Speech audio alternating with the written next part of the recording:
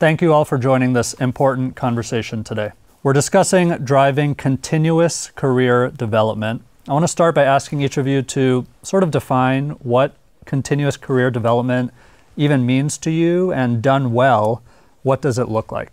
It's a great question. I think it's one of the most powerful statements I've heard. And for me, I also associate it to a growth mindset, where you've got the willingness to take on more skills, continuously improve, lift your competencies and knowledge. What's more important that sits beneath that is the ability for the organisation to embrace that as well. For me, it's about joining an organisation where it's not just about joining for a job. It's an opportunity to join an organisation where you're going to have multiple careers within that company. So I use a phrase that we say from high to hired to retired.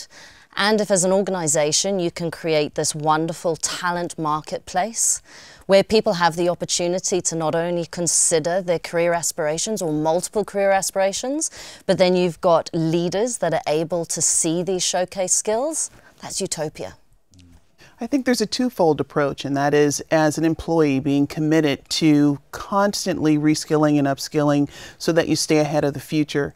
And as an organization, it's being committed to the future viability of your employees and the sustainability of their careers.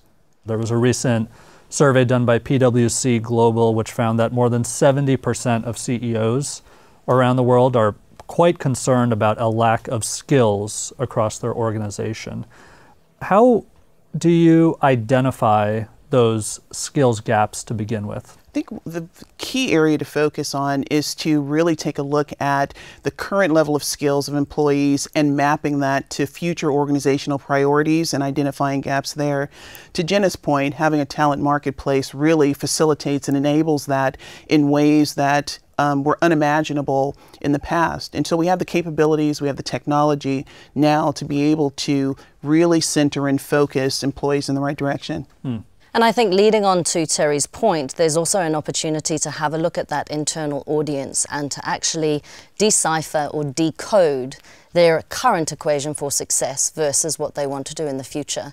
So being able to look at your existing workforce and their current capability versus where you see that business going, and then using that to determine your future roadmap. How can we increase Mark's skill set to be able to achieve his aspirations and then the needs of our business versus our external hiring strategy and individuals that we can bring in to be able to bridge the gap if there is a gap. What role does technology play in this process in terms of identifying skill gaps and then, of course, creating those learning and development programs to fill those gaps? Depends on which direction you're coming from. So if you're looking internally and you're looking specifically at job families, you can use technology to take your existing job description and what the team does, and you can use smart technology to then be able to decipher the skills, both the real and the power skills, and then the more technical hard skills to determine that equation for success that you need in that particular role. But flip it on the other side from a talent acquisition and then how you onboard people. It's also about being able to use the technology to be able to harness their potential. Dr. Terry, this is an area where you specialize. How do you advise companies and HR functions to really harness the power of technology? I think when we really look at generative AI, we know it has the propensity to increase productivity by at least 14% at this point. But when we really funnel that down and take a look at how it can help organizations identify skills, you can use generative AI to assess skills. You can use generative AI to create personalized and adaptive learning that is able to capture that data and empower organizations to be able to take a deeper dive into where they have those gaps and to really create some dynamic actions around them.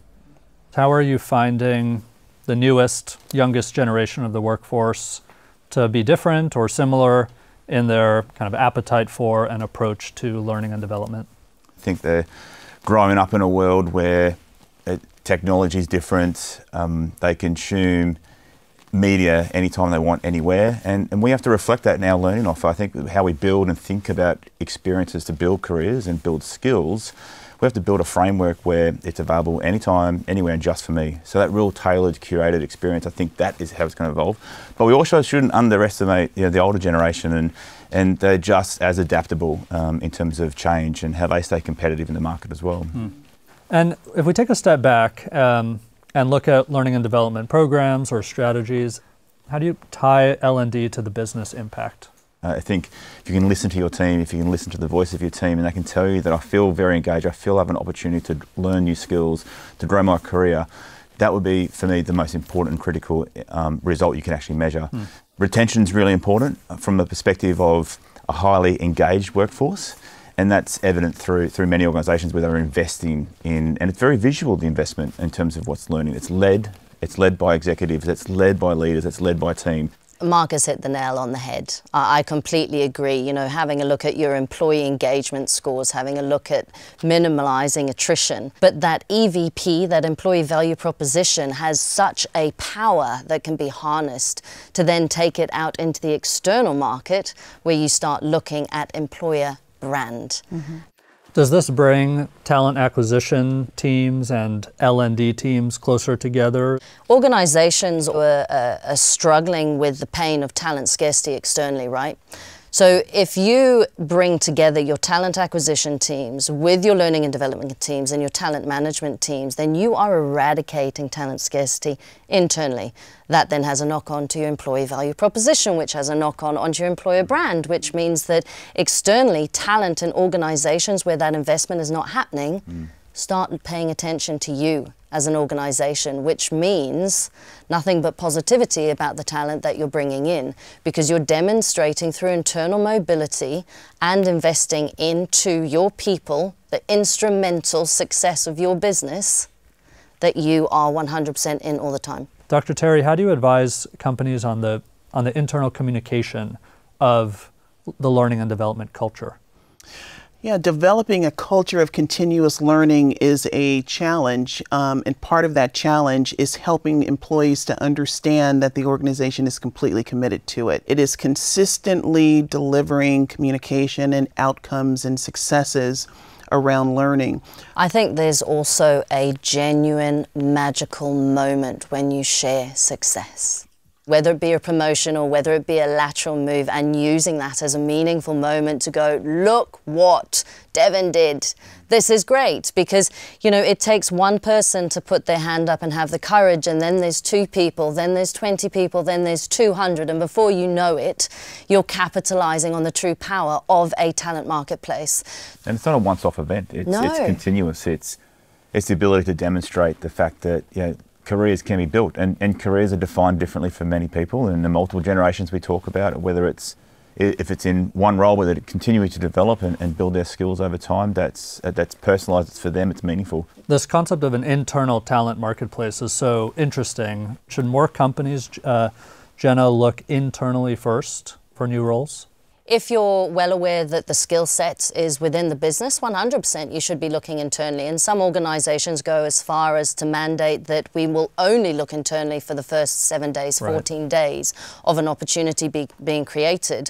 But there will be situations where the talent or the skill is not in the organization yet. I think that's a balance between, you know, developing developing talent within, and obviously then the opportunity to mobilise your internal talent. I think that's a real critical art for an organisation to understand when to over-index on either, and it really does come back to understanding where your capability gaps are your organisation at that point in time.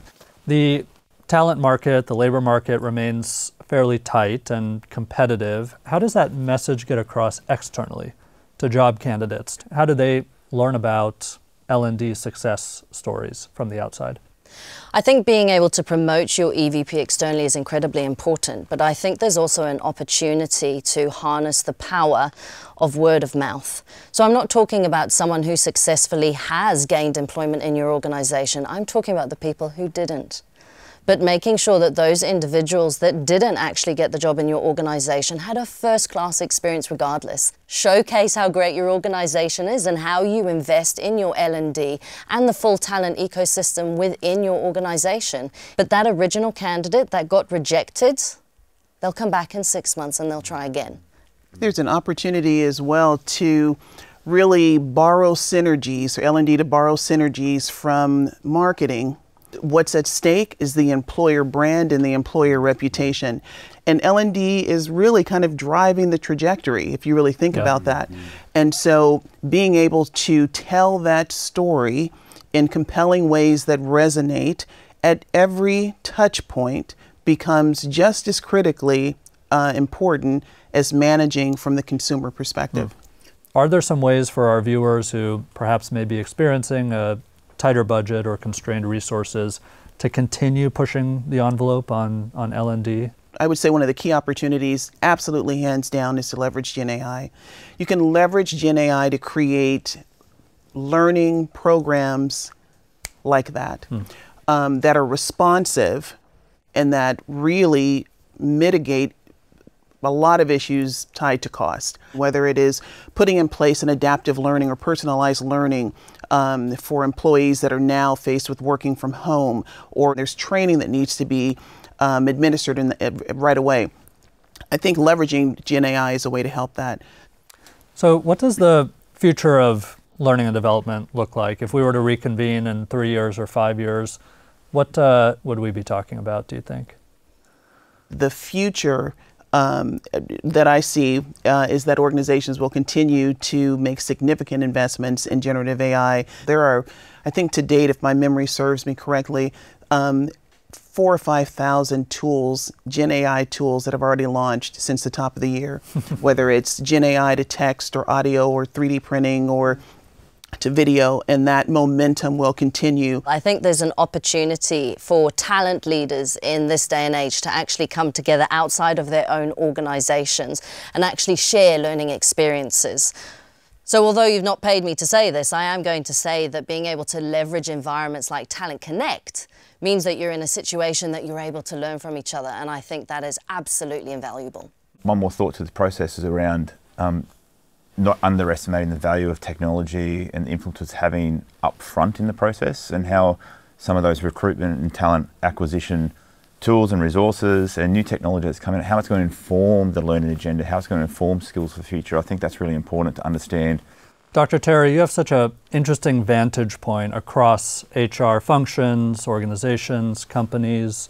Are there any examples who are doing upskilling very well?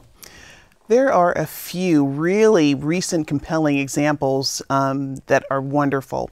I'll start with Walmart. Walmart launched a Gen AI playground for employees to begin experimenting and learning about generative AI. It was a great way to inspire curiosity and also mitigate fears that employees might have about the impact of artificial intelligence. The second example is PwC. PwC committed to upskilling all of their employees in generative AI.